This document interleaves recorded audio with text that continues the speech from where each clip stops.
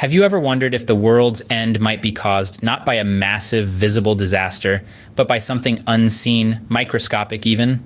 Imagine a world teeming with life, but one that's invisible to the naked eye. A world where the smallest creatures wield the power to reshape our lives in unimaginable ways. Yes, we're talking about the microscopic world of viruses and bacteria, the unseen forces that can impact our world in ways more significant than we often realize. These tiny organisms are everywhere. They're in the air we breathe, on the surfaces we touch, and inside our bodies. They are so minute, a single droplet of water can hold millions of them. And yet, they have the power to change the course of history. But don't be alarmed just yet. Not all bacteria and viruses are harmful. In fact, many of them are vital for our survival. They help us digest our food, protect us from disease, and even shape our behavior. However, when they turn hostile, the consequences can be severe. They can trigger pandemics, wipe out species, and disrupt ecosystems. Think about the Black Death that swept across Europe in the 14th century, killing 1/3 of the population. Or the Spanish flu of 1918 that infected 1/3 of the world's population. And let's not forget the recent COVID-19 pandemic that has brought the world to a standstill. All these catastrophes were caused not by visible threats, but by invisible organisms. But how do these tiny creatures cause such large-scale destruction? How do they spread, multiply, and evolve? And most importantly, how can we protect ourselves from them? These are the questions we'll be exploring as we delve into the fascinating and sometimes frightening world of viruses and bacteria. So let's dive into this invisible world and discover the power of the smallest life forms on Earth. Scene script: viruses, the tiny non-living entities that have the power to bring the world to its knees. Welcome to the world of viruses, a realm of infinitesimal invaders that are, paradoxically, neither living nor dead. These microscopic entities exist on the edge of life, poised in a state of suspended animation until they encounter a suitable host.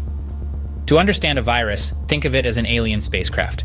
The outer layer, called the capsid, is like a protective shell, often spherical or rod-shaped, and sometimes enveloped in a lipid layer, much like a cloak of invisibility. Inside this shell is the virus's genetic material, its instructions for invasion and replication, encoded either in DNA or RNA. Unlike cells, viruses lack the machinery to replicate on their own. They are the ultimate parasites, relying entirely on the cells they invade for reproduction. Once inside a cell, a virus sheds its protective shell and uses its genetic material to hijack the cell's machinery, forcing it to produce copies of the virus. This process can damage or kill the host cell, leading to disease. Let's consider some of the most infamous viruses that have plagued humanity. First up is Ebola, a ruthless killer with a fatality rate of up to 90%. Named after the Ebola River in the Democratic Republic of Congo, where it was first identified, this virus causes severe fever, bleeding, and organ failure. Next, we have HIV, the virus responsible for AIDS. It targets the immune system, specifically the T cells that help the body fight off diseases.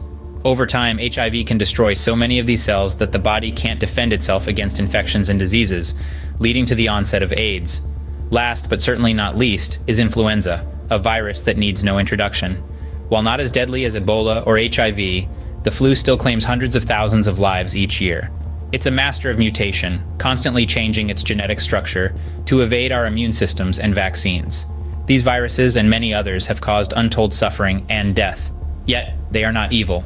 They are simply fulfilling their biological imperative to replicate, oblivious to the destruction they cause. Despite their minuscity, viruses have an enormous impact on our world. They have shaped human history, influencing population growth, migrations, and wars. They have spurred scientific advancements, leading to the development of vaccines and antiviral drugs.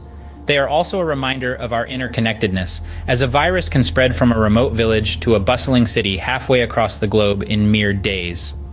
The ability of these minuscule entities to cause such devastation is truly mind-boggling, isn't it? Now let's turn our attention to the other microscopic threat, bacteria. Bacteria are remarkable creatures. Despite being infinitesimally tiny, they are exceptionally powerful and diverse. Picture a bustling metropolis with millions of residents going about their daily routines. That's your body, and the bacteria are the city's inhabitants. These microscopic organisms are everywhere. They're on your skin, in your gut, and even in the air you breathe. They are more numerous than the cells in your body. In fact, for every one of your cells, there are at least 10 bacterial cells. That's right, you're more bacteria than human. But don't let that fact scare you. Most of these bacteria are harmless, or even beneficial. They help you digest food, protect you from harmful pathogens, and even regulate your immune system. It's a delicate balance, a symbiotic relationship that keeps us healthy. However, not all bacteria are friendly. Some can cause serious illnesses. Take, for example, methicillin-resistant Staphylococcus aureus, more commonly known as MRSA. It's resistant to many antibiotics, making infections difficult to treat. Another notorious bacteria is Escherichia coli or E. coli, which can cause severe food poisoning and even kidney failure. Bacteria can be deviously clever. They evolve rapidly, developing resistance to the antibiotics we use to fight them. It's a biological arms race, and sometimes they're winning. The rise of superbugs, bacteria resistant to multiple antibiotics, is a serious global health threat. But how do these microscopic organisms cause such havoc? Well, they multiply quickly, and some produce toxins that damage tissues and organs. Others invade host cells and use them as factories to reproduce. And remember, they evolve quickly. So, if an antibiotic doesn't kill all of the bacteria, the survivors can mutate and become resistant. The danger doesn't stop there. Bacteria can also be weaponized. In the past, diseases like the plague, caused by the bacterium Yersinia pestis, wiped out a third of Europe's population in the 14th century.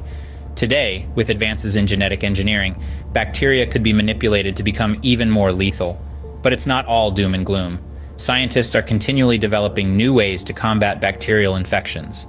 They're exploring novel antibiotics, refining diagnostic tools, and even using bacteria to fight bacteria. Yes, you heard it right. Some bacteria produce compounds that can kill other bacteria. Harnessing this power could be a game changer in our war against these microscopic foes. So, while bacteria are tiny, they are certainly not insignificant. They can be our greatest allies or our worst enemies. And as we continue to delve into the bacterial universe, we learn more about these fascinating organisms, unlocking new ways to coexist and combat them. As we can see, bacteria, though generally helpful, can also be a formidable foe. So how do we wage a war against entities we cannot see? A pertinent question indeed. This invisible war is fought on multiple fronts: vaccines, antibiotics, and public health measures, each playing a crucial role in our battle against microscopic invaders. Let's start with vaccines. These medical marvels are our primary line of defense against viruses. Vaccines work by training our immune system to recognize and combat specific viruses. They introduce a harmless piece of the virus, such as a protein, into our bodies. Our immune system, ever diligent, springs into action, learning how to fight off this new invader. So when we encounter the actual virus, our body is ready and equipped to deal with the threat, making us immune. Next up, antibiotics, our main weapons against bacteria. Unlike vaccines, antibiotics don't prevent infections. Rather, they treat bacterial infections once they've taken hold. They work by either killing bacteria outright or by inhibiting their growth, allowing our immune system to finish the job.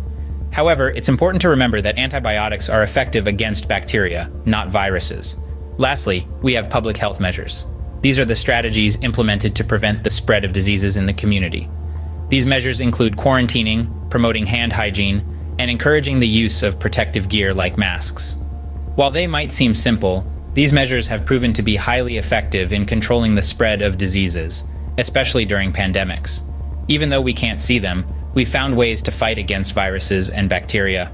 We've developed vaccines to prevent viral infections, antibiotics to treat bacterial ones, and public health measures to control their spread. But the battle isn't over yet. The microscopic world is constantly evolving, and new threats emerge all the time. But don't despair. Remember, we've come a long way in our understanding of these microscopic entities. With continued research and advancement in medical science, we're better equipped to face these challenges. After all, knowledge is our best weapon in this microscopic war. What does the future hold in our battle against these microscopic threats?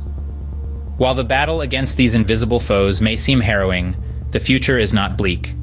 The field of microbiology is in a constant state of evolution, with countless researchers dedicating their lives to understanding and combating these microorganisms. Imagine a world where we can predict the outbreak of a new virus before it even occurs, or a future where bacteria can be engineered to fight against their harmful counterparts. This is not science fiction. It's the reality being built in labs around the world.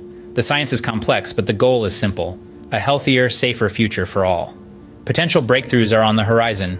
From advanced detection methods to new forms of vaccines, the weapons in our arsenal are growing. And with every passing day, our understanding of these microscopic threats deepens, bringing us one step closer to winning this battle. But science alone cannot win this fight. Public awareness and understanding are equally crucial. Knowledge is power, And in this battle, it could mean the difference between health and disease. As we continue to learn more about these microorganisms, it is our responsibility to share this knowledge, to dispel myths and foster understanding. Though the battle is tough, with science and awareness on our side, we can hope for a healthier future. The world of viruses and bacteria is complex and often intimidating. Yet we've seen that understanding these microscopic warriors is key to our survival. We've unmasked their invisible threat, delved into their intricate worlds, and explored our ongoing battle against them. As we look to the future, let's arm ourselves with knowledge and curiosity. If you enjoyed this journey into the microscopic world and want to learn more about such fascinating topics, do subscribe to our channel for more intriguing content. Remember, knowledge is power.